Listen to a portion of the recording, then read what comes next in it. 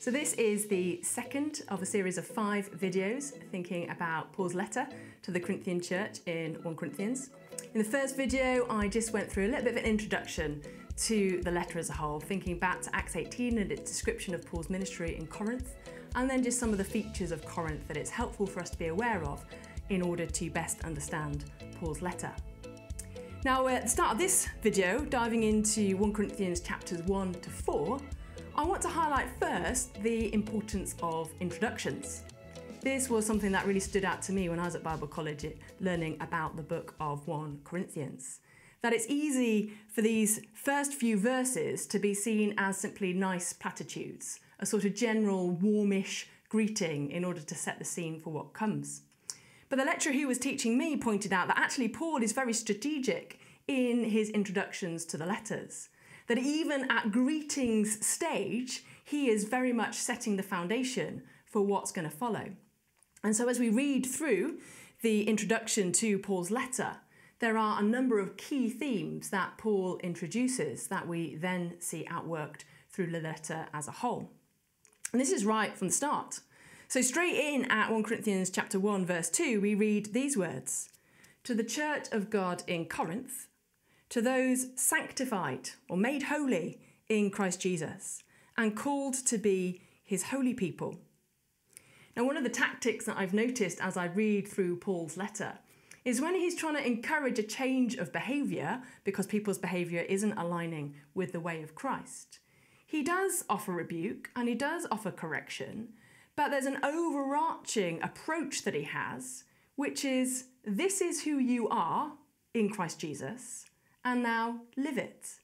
I.e., here, you are those who have been made holy in Christ Jesus. You are Christ Jesus's holy people. And as we read through the rest of the letter, his argument then is, well, this is what it now looks like to live it in these different situations. And we see Paul employ this tactic elsewhere in 1 Corinthians. So we read, for example, in 2 verse 16, "We have the mind of Christ." This is one of my favourite verses in the whole Bible. Like, what a profound truth that through the presence of the Holy Spirit within us, we have the mind of Christ. Just phenomenal. In chapter 6, verse 15, Paul urges his readers to remind themselves that their bodies, their physical bodies, are members of Christ. And in 6:19, that their bodies are temples of the Holy Spirit. That Christian worship isn't just cerebral. It's not just some sort of ethereal spiritual thing.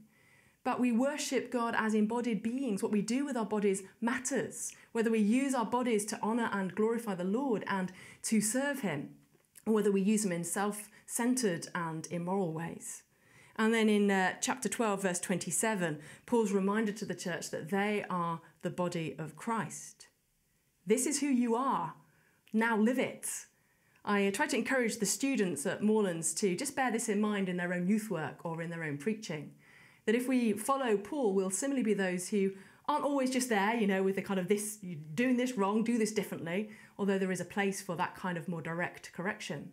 But actually to have an overarching approach that is always reminding people, this is who you are in Christ Jesus, a new creation, filled with the Holy Spirit, having the mind of Christ, and then encouraging them to live accordingly. Now, another theme that we see introduced in the introduction that outplays itself later on in 1 Corinthians is the theme of spiritual gifts. We read in verse 4 onwards, "I always thank my God for you because of his grace given you in Christ Jesus. For in him you've been enriched in every way, with all kinds of speech and with all knowledge, God thus confirming our testimony about Christ among you. Therefore you do not lack any spiritual gift as you eagerly wait for our Lord Jesus Christ to be revealed." Now, this is an important introduction because when we get to the section on spiritual gifts, which we will do in video 4, we'll see that there's actually quite a lot of issues with how the Corinthian church are using their spiritual gifts. But this introduction just alerts us to the fact that it's not the spiritual gift per se that's the problem. There's no issue with the abundance of spiritual gifts that the Corinthian church has. In fact, that's something to be praised and something to thank God for, that this is a gift from God, that he's enriched them with so many gifts. But as we'll come to, how they use those gifts then becomes really important. And then finally, we see Paul using that language of eagerly waiting for our Lord Jesus Christ to be revealed. And right off the bat, as it were, Paul trying to orientate themselves forwards, to not live as those who are just fully immersed in the here and now, as if the here and now is all that there is, but rather to follow Paul's example, living as somebody who is orientated towards Christ's return, whose future hope really directs and guides their behaviour in the here and now. And when we get to our final video, video number 5, when we think about 1 Corinthians 15, we'll see that this issue of resurrection and their doubting of the resurrection is a big problem. And there Paul really encouraging them to regain that sense of future hope, but not just as something that's kind of parked away as something that's interesting, that will become relevant when they die or when Christ returns, but as something that is determinative of how they live and speak and behave in the present time. Now, you might want to just pause the video at this point, and you might want to reread the greeting and just see if you notice anything else, any other themes that Paul introduces that are going to become important later on in 1 Corinthians. And as you've paused the video, I would also encourage you to read the whole of 1 Corinthians chapters 1 to 4, which I'm just going to share a few thoughts on in a moment. And in particular, pay attention to Paul's structure. How does he order his arguments? What follows what, and why do you think he structures his argument in this way? Once you've had a chance to read, I'll share a few thoughts on this. Okay, hopefully you've paused and you've had a read for yourself. And we see that after this greeting, where Paul introduces a number of important themes, and there is a positive sense to this greeting, and it's really interesting. I find 1 Corinthians quite encouraging in that we can kind of look at our churches sometimes and maybe feel a little bit discouraged. And yet, if we read through 1 Corinthians, hopefully our church doesn't have quite so severe issues as this Corinthian church does. And yet, Paul hasn't given up on them. His opening greeting isn't, oh, you're not really a church, or you're not really God's holy people. There is a sense of just reaffirmation of their identity in Christ that is encouraging, that despite their failures, despite all of the ways in which they're getting things wrong, Paul does still affirm their identity as those who are in Christ and encourages them in that way. But after this greeting, he is straight in with some fairly severe criticism. He writes this in chapter 1, verse 10. I appeal to you, brothers and sisters, in the name of our Lord Jesus Christ, that all of you agree with one another in what you say, and that there be no divisions among you, but that you be perfectly united in mind and thought. My brothers and sisters, some from Chloe's household have informed me that there are quarrels among you. What I mean is this: one of you says, I follow Paul, another, I follow Apollos, another, I follow Cephas or Peter, and still another, I follow Christ. Is Christ divided? Was Paul crucified for you? Were you baptized in the name of Paul? I thank God that I did not baptize any of you except Crispus and Gaius, so that no one can say you were baptized in my name. And it goes on really to criticize them for these divisions that have risen up amongst them. What's the reason for these divisions? Well, it's difficult to know the details, but as I mentioned in the introduction video to 1 Corinthians, it's quite possible that they are looking at leadership through Roman lenses rather than through the lens of the gospel. That sense of reflected glory, if I can align myself with a leader who is well respected, who is seen as being wise and eloquent, that people will see me similarly as somebody who is wise and eloquent. And so we see that the Corinthian church are boasting in the leader that they follow. And there is a sense of arrogance and pride that lurks behind these divisions. Now, I asked you when you paused just to have a think about the structure of this section, because it does at first glance seem a little odd. Paul seems to flip from, in this first section, talking about division, to then moving on to talk about this seeming foolishness of the cross. Then he makes a contrast between God's wisdom and human wisdom. Then he refers to his own lack of eloquence when he first communicated the gospel of Jesus Christ to them. Then he moves on to speak about the wisdom and the revelation that comes from the Spirit. And then with an even more stinging rebuke, he comes back to this topic of division again. And just Paul doesn't pull his punches. We'll see this as we go through the letter. He writes at the start of chapter 3, brothers and sisters, I could not address you as people who live by the Spirit, but as people who are still worldly, mere infants in Christ. I gave you milk, not solid food, for you were not yet ready for it. Indeed, you are still not ready. You are still worldly. For since there is jealousy and quarrelling among you, are you not still worldly? Are you not acting like mere human beings? For one says, I follow Paul, and another, I follow Apollos. Are you not acting like mere human beings?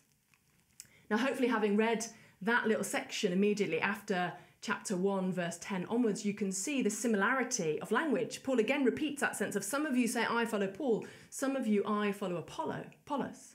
So why is it that he interrupts the flow of his rebuke of their division with all of this other instruction relating to foolishness and wisdom, the power of the gospel, the Holy Spirit, and so on?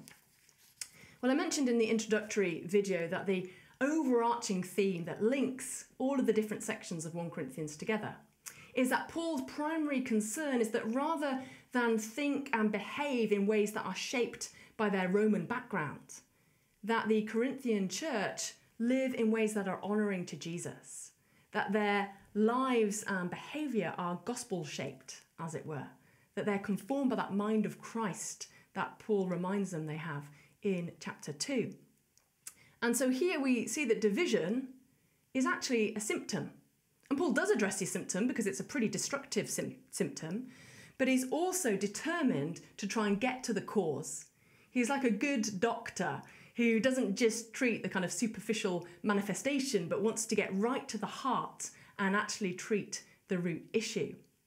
And as we read through these chapters, we see that their root issue is that they're seeing areas like status and power and wisdom, even that fundamental sense of human identity, who it is we are, in their old Roman ways. And Paul is urging them to reconform their understanding in light of Jesus Christ and his work for us through his death and resurrection. And this sense of focus on identity, who it is that we are, is really important. All of us, in a sense, live out of who we are, or at least we live out of who we perceive ourselves to be. And so if our sense of identity is messed up, if that's not rightly aligning with who God says that we are, that will manifest itself in all sorts of damaging ways. And so for the Corinthian Christians, their understanding of who you are, or at least who you should be, is determined by a desire for status, a desire for honour, a desire to be seen as wise in human terms. These are the sort of things that are impressive in the wider Roman world. Wealth is impressive in the wider Roman world. And so these are the things that they're aspiring to. These are the things that they're seeking after. And Paul in this section just totally turns all of that on its head. Who is it that we follow? Do we follow somebody who was wealthy and in human sense had great status and great honour? No, we follow a crucified Messiah. We follow a Saviour who was willing to be humiliated, willing to be shamed, willing to take on great pain and suffering in order that we might have life in and through him, so that we might be reconciled to the Father through his sacrifice on our behalf. This is the example that Paul follows. This is why he's not bothered about looking good in the eyes of the wider world. If you read through chapter 4, you'll see that's, again, Paul just really trying to flip this understanding of kind of status and honour on its head. Him and the other apostles, he uses this really powerful analogy. They're like those who are dragged along at the end of a parade, i.e. they're like the captives who are humiliated before everybody, and people are kind of chucking rotten vegetables at them and so on. And in that, he sees himself as following the example of Christ. Now, you can see how countercultural this is in a Roman context that seeks after honour and status. That rather than trying to be the person who's best esteemed, really the Christian life should be trying to be the most humble servant, trying to be the one who is most willing to sacrifice, the one who is more concerned about others than they are about themselves. This is the character of Jesus Christ. This is the character that Paul himself seeks to emulate and put into practice. And this is what we ourselves are called to do, not through our own strength, but through the power of Christ's Spirit within us. Now we can see all of these things are so pertinent, aren't they, for today?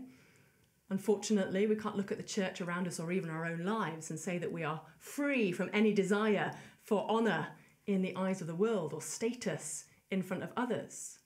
We all perhaps can relate to that tendency to want to be a people pleaser, to want to do the thing that makes us look good in other people's eyes.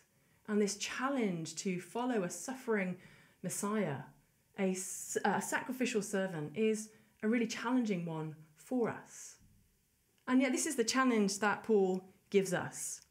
To not be those who cause division through our own pride or through our own jealousy or through petty quarrelling, but to be those who are filled with God's Spirit, peacemakers, who seek to build others up rather than glory for ourselves, and are willing to live lives of sacrificial service.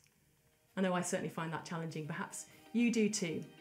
But that's why it's encouraging that right at the centre of this is that reference to the Spirit and a reminder that it is the Spirit who enables us to do these things.